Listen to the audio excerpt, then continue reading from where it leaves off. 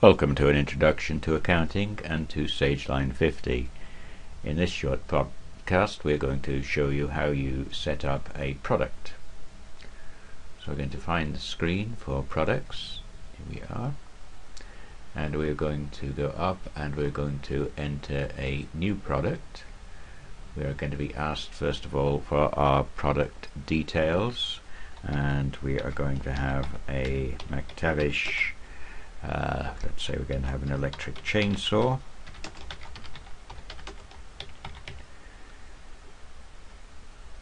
And it comes up with a code which we probably want to shorten. So we'll probably shorten most of that, in fact. And we will say it is a McT chainsaw.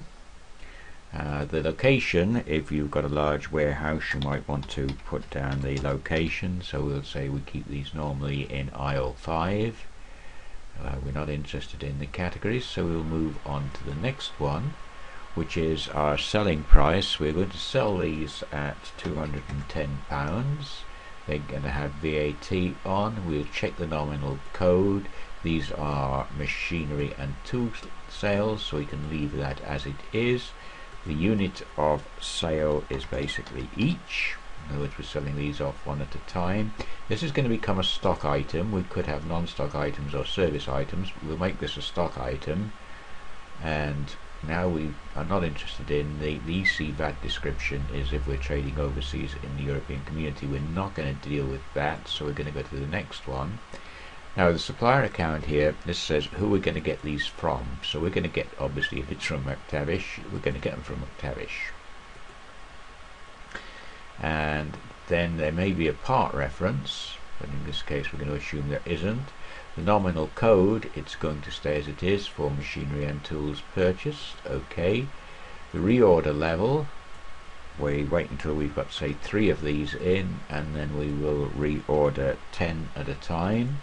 And the cost price, which is usually the last price we paid for them, we'll say at the moment the cost price is 100. And no, there isn't an opening balance. We don't have any of these in stock. So I'm going to create this item. I now need to change the view to the products, and you can see that I have 2 products now in my list.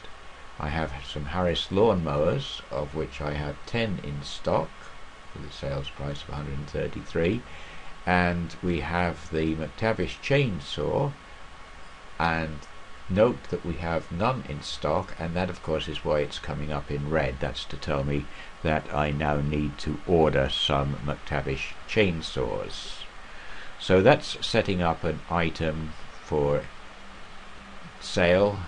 It's called a product here. Of course, when we've got them, we would say that those would be items in inventory. A very old term used to be that we called them items in stock, but these days the term inventory is used. Thank you.